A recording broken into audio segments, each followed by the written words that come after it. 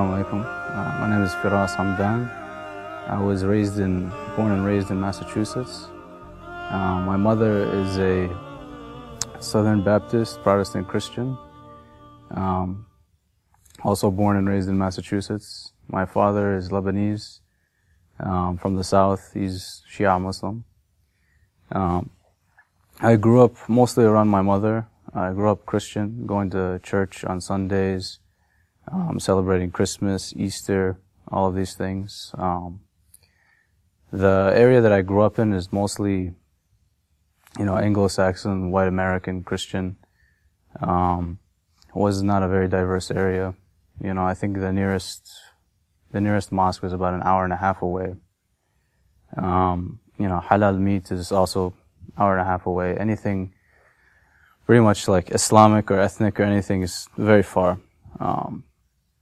So you can imagine like the area and, what I had to grow up around. But for the most part, everything I've known my whole life until I was about 13, 14 years old was typical American. I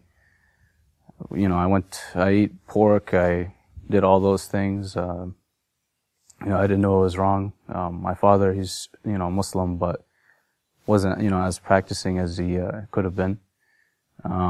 So for the most part, my knowledge about Islam was pretty much, all I knew was you don't drink and, they believe that there's one God and Muhammad is their prophet. Other than that, I had not much more knowledge about Islam. So you could say for the most part, I was raised as a typical white American, not knowing much about being Arab or being Muslim. All my life, I did have this sense of belonging to a higher power. I always believed that there was a God. Even while I was going to church and while I was, I guess you could say Christian, I always had this uncertainty of, when I was practicing Christianity because of the, Holy Trinity, Jesus, the Son of God, all of these things. I was just told to believe it. My mom would always tell me about it, and everybody I grew up around, it was a very common thing. But all I know is that from a young age, I always knew that there had to have been a God, and that he'd have to have at least a universal message for everybody to live by. And I wasn't, obviously, as a young kid, I wasn't exactly sure of what that was. I had a lot of questions, that arose during, when I was young, going to church and stuff like that.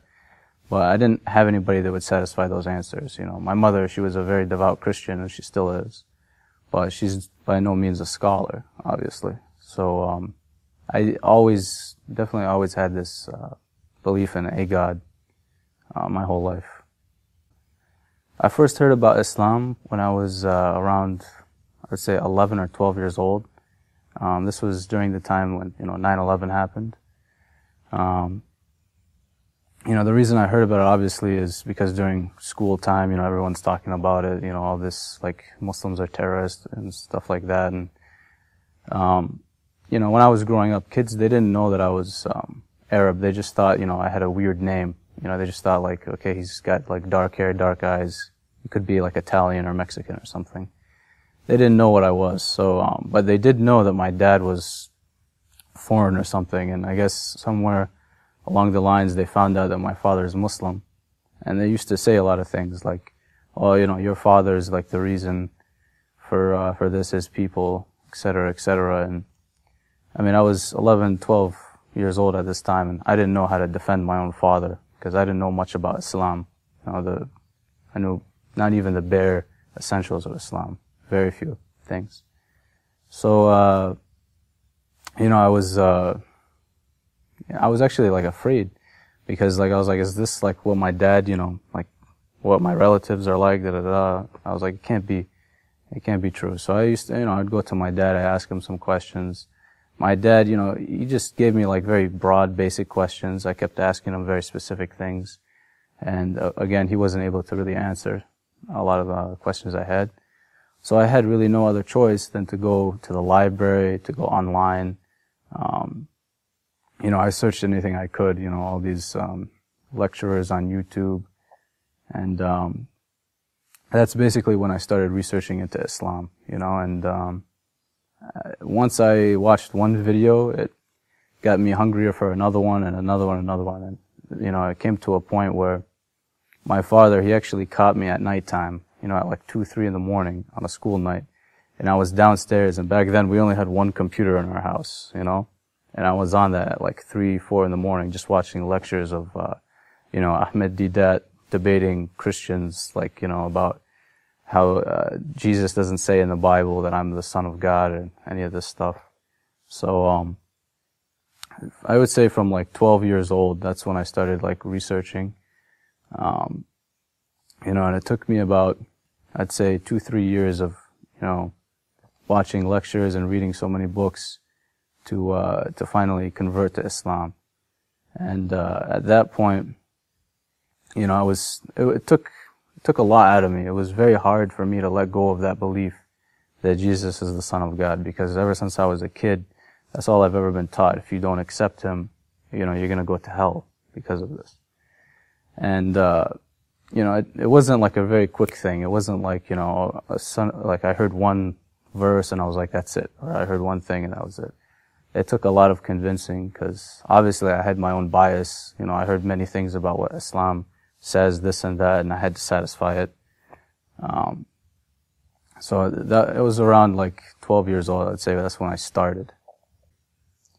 The need to search and to figure out what exactly Islam was, I think it was more of like a way of trying to justify, like, you know, my father is a good person, because you know, a lot of people at that time were saying, you know, this and that about Islam, terrorists, they abuse women, you know, they're chauvinistic, all kinds of stuff like this.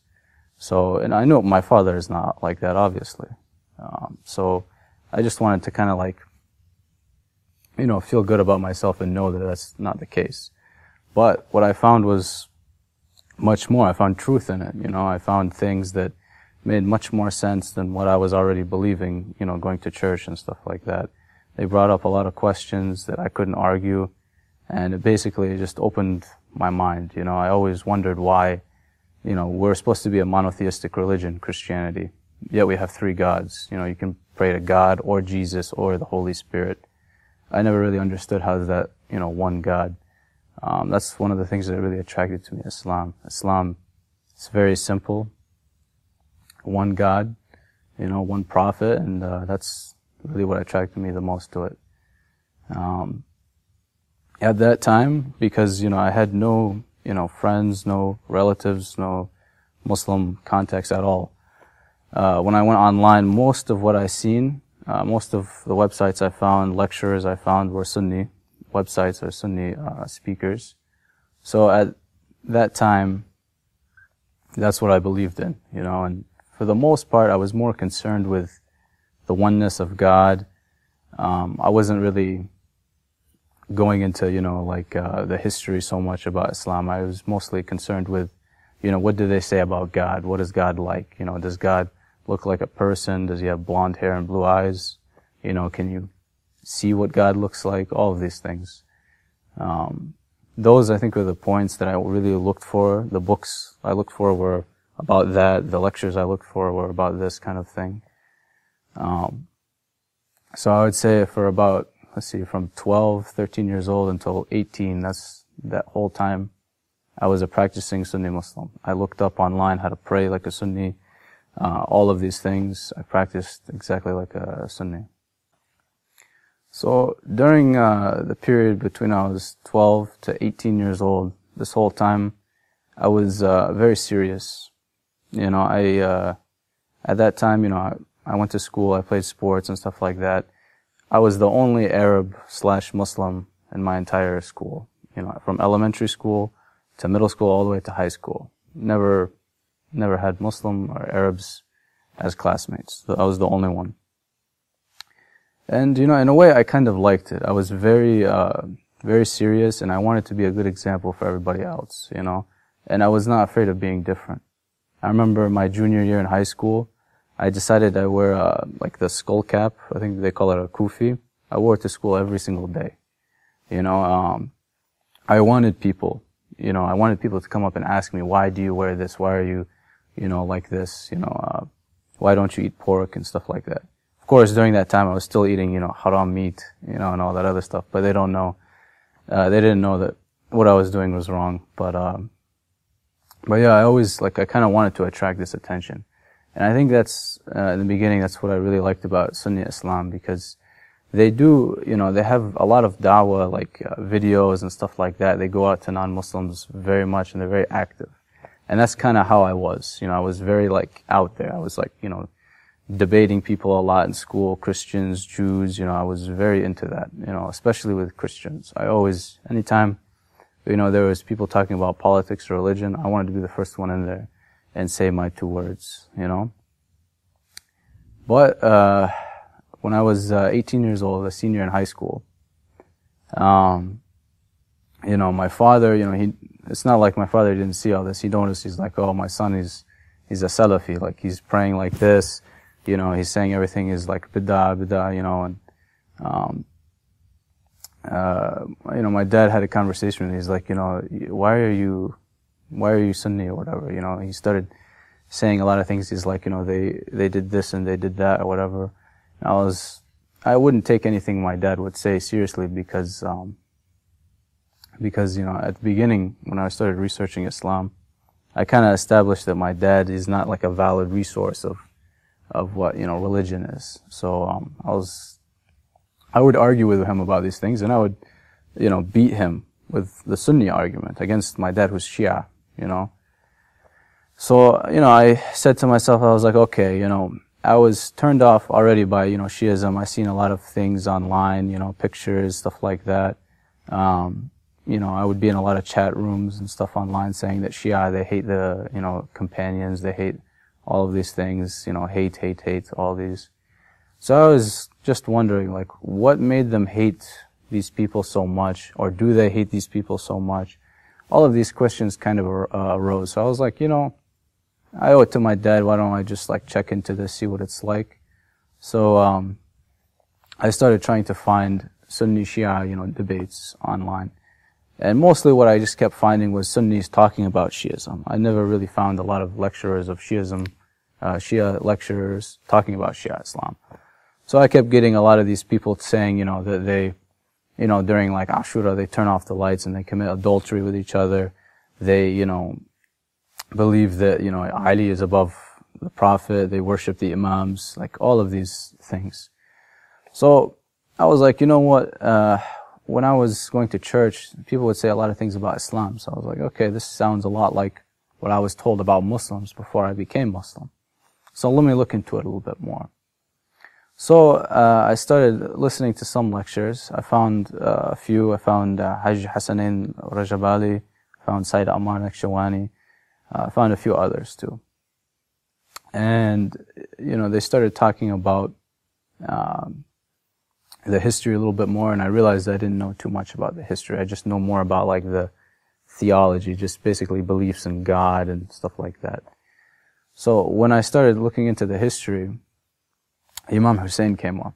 That was the biggest thing for me when I decided to lean more towards the Shia school of thought. I never heard about the martyrdom of Imam Hussein before that. Some of the hadiths and stuff like that I heard when I was listening to Sunni lectures, most of it was when Hassan and Hussein were little kids. Very little things about them. Almost nothing. I knew Imam Hussein was killed, but I didn't know it was a massacre or anything like that. I was not taught that. So, the first thing that I seen about Imam Hussein when I heard about the massacre, that made me really doubt everything that I ever learned, when all these books that I read, all the lectures I heard. I used to listen to Khalid Yassin, I used to listen to Hamza Yusuf, Ahmed Didat, Yusuf Estes, all these guys, all these Sunni lecturers. Never once did I hear anything about Imam Hussein and Karbala and how he was sacrificed. So, once I heard about that made me dive into the world of Shiism.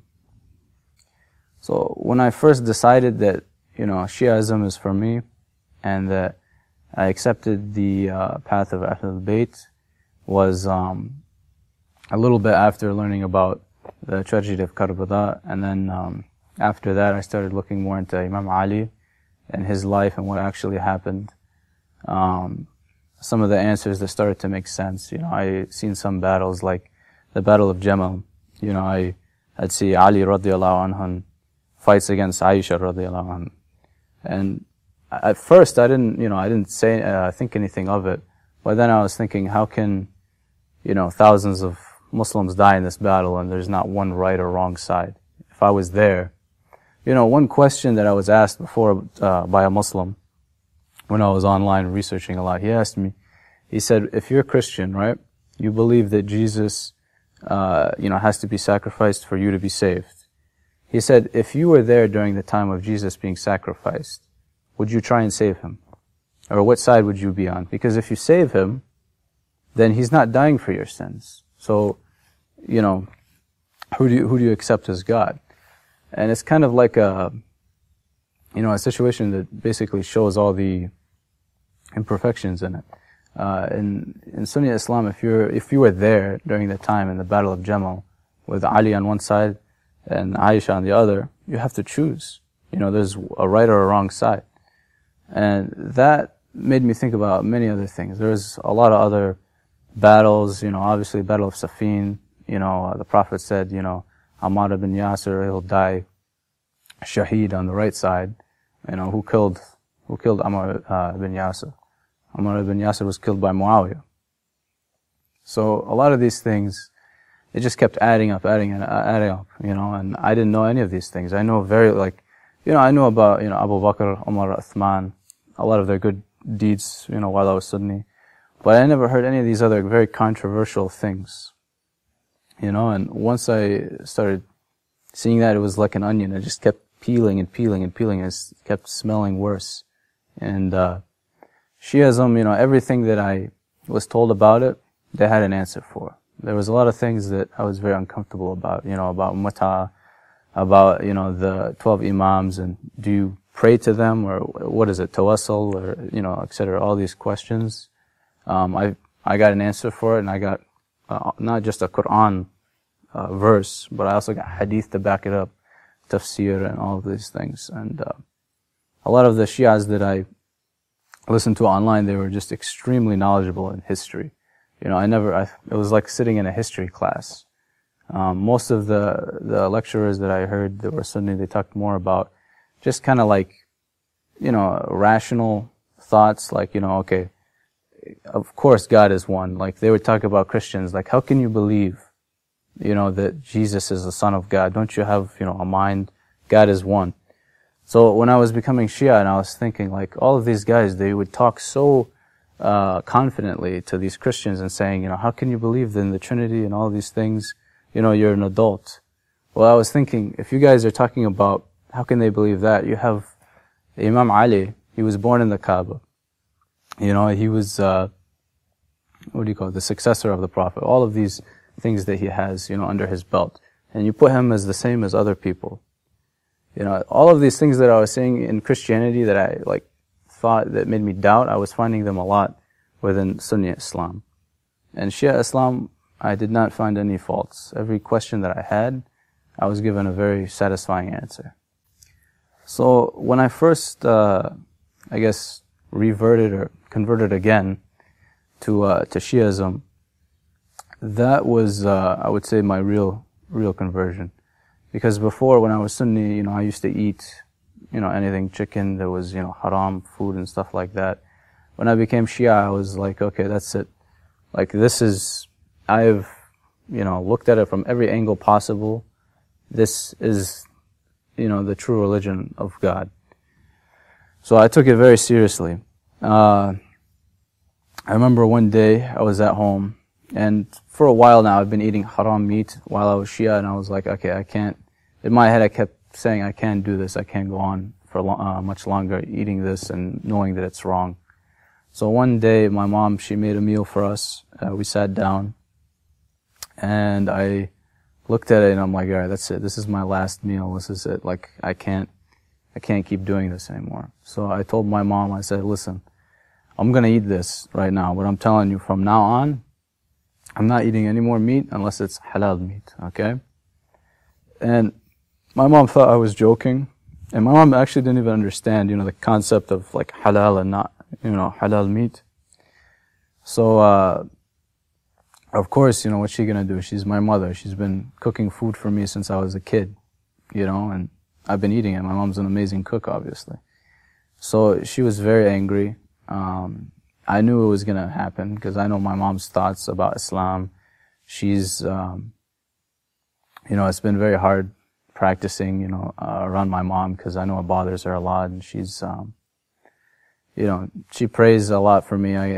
She always thinks that I'm gonna come back and stuff like that, and always invites me to her Bible studies. But sometimes I go just for whatever. But anyways, I remember she told me, she said, if you're gonna do that, if you're gonna start eating, blessed meat, then I'm not gonna cook anything for you anymore. So at that time, between 18 and 20 years old, when I graduated from high school until 20, my mom, she didn't cook any more meals for me. I had to cook everything for myself at home. That was probably the hardest time of my life. My parents at that time, they got divorced. My father, he moved back to Lebanon. I was home with my mother and my younger sister. I inherited a lot more responsibilities. And on top of that, I made my mom much more angrier than she needed to be. So at that time, it was very tough for me. And some of the friends that I made at the Sunday mosque that I used to go to, I didn't tell them right away. I kind of just didn't really say anything. I would bring up certain Shia beliefs, subtly. I kind of was using taqiyya in a way. I would bring up issues like, do you think the Prophet would never make a mistake? Or, come on, Imam Ali, I really think that he deserves a higher status than what he has, stuff like that. But eventually, they figured it out. I started praying differently. They started asking questions. Some of my friends, they were Maliki, so they prayed with their hands down, so they didn't really get right away that I was Shia. They just seen that I was starting to pray a little differently. But then, I started saying some stuff during, around Muharram, when I would go to the mosque and they would fast, on the 10th of Muharram. And I would find out exactly why they do that. It's, my friend, he told me, he's like, the 10th of Muharram is a good day, we should fast. And I was like, what do you mean? Why do we need to fast? His name was Fuad. I told him, I said, Fuad, this is the day that the grandson of the Prophet was martyred. This is a day we need to mourn. We should think about exactly, how, his family dealt with it and all these things and stuff like that. And he said, that was the first time I remember they're like, are you Shia? And I was like, I know I couldn't hide it. And I was like, yeah, I'm Shia. I can't do these things anymore. I know what's right and what's wrong. I can't pretend like I don't see them. And after that, I noticed they started, distancing themselves, so they stopped, asking me to hang out as much. I remember one time after a few months, they asked me to come to their house. It was like a big group of friends. They invited me down into their basement where we used to hang out. And, they were very serious. Very, very serious. They're usually always joking around, stuff like that, but they were all very serious. And at this time, they were all they grew their beards very long, and they were wearing dish dashes all the time.